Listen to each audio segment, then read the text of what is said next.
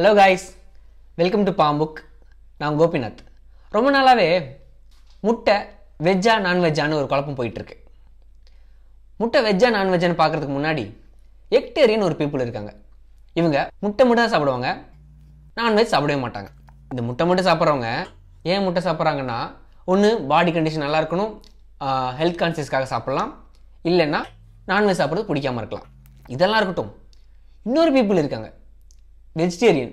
இவங்க முட்டையும் சாப்பிட மாட்டாங்க. ஏன் முட்டை சாப்பிட மாட்டாங்கன்னா, முட்டை ஒரு உயிர், இந்த உயிரை கொல்றது பாவம் அப்படின்னு சாப்பிடாம இருப்பாங்க. இல்லை எனக்கு முட்டை பிடிக்காதுன்னு சொல்லி சாப்பிடாம இருந்தால் பரவாயில்ல, ஆனால் உயிரை கொல்றது பாவம்னு சொல்லி சாப்பிடாம இருந்தாங்கன்னா அவங்க இந்த வீடியோவை கண்டிப்பாக பாருங்கள். இப்போது ஒரு உயிர் உருவாக என்ன வேணும்னா, ஒரு கருமுட்டையும் ஒரு ஆண் விந்தணும் வேணும். இது ரெண்டும் சேர்ந்தாதான் ஒரு உயிர் உருவாகும். ஆனால் நம்ம கோழியில் இது உருவாக ஆணோட துணை தேவையில்லை. அதாவது கோழி குஞ்சு உருவாகாத முட்டையை உருவாக்க ஒரு கோழிக்கு ஆணோட துணை தேவையில்லை. இப்போது நம்ம பிராய்லர் கோழி எடுத்துப்போமே, இது பண்ணையிலேருந்து வருது. இங்கே எல்லாமே ஆண் சேவலோட சேருமானா கண்டிப்பாக கிடையாது, அதெல்லாம் செப்பரேட்டாக பிரித்து வச்சுருப்பாங்க. அவங்களுக்கு கோழி குஞ்சு பறிக்கணுங்கிற ப்ராசஸ்க்கு மட்டும் ஆண் கோழிகள் யூஸ் பண்ணிப்பாங்க. நமக்கு சாப்பிட்றதுக்கு ஃபுட்டாக கொடுக்குற முட்டையெல்லாம் ஆண் கோழிகளோட துணை தேவையில்லை. இது 1.5 நாளைக்கு ஒரு முறை முட்டை போட்டே இருக்கும். இந்த முட்டையில இருந்து நம்ம கோழி குஞ்சு பொறிக்க முடியுமா அப்படின்னா பொறிக்க வைக்க முடியாது. ஏன்னா இதில் ஆணோட விந்தணும் சேர்ந்துருக்காது. நீங்கள் வேணால் ட்ரை பண்ணி பாருங்கள். பிராய்லர் கோழி முட்டை வாங்கிட்டு போய் அது ஒரு 23 நாள் வச்சு ட்ரை பண்ணி ஒரு நார்மலான ஒரு கோழி குஞ்சு பொறிக்கிறதுக்கான அதே ப்ராசஸில், அதே இன்குபேட்டரில், அதே ஒரு பல்பு வச்சு ட்ரை பண்ணி பாருங்கள்.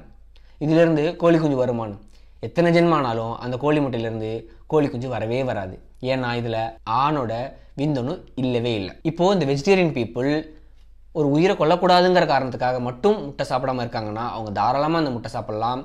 இதனால அவங்களால எந்த உயிரும் சாகடிக்கப்பட போகிறது இல்லை.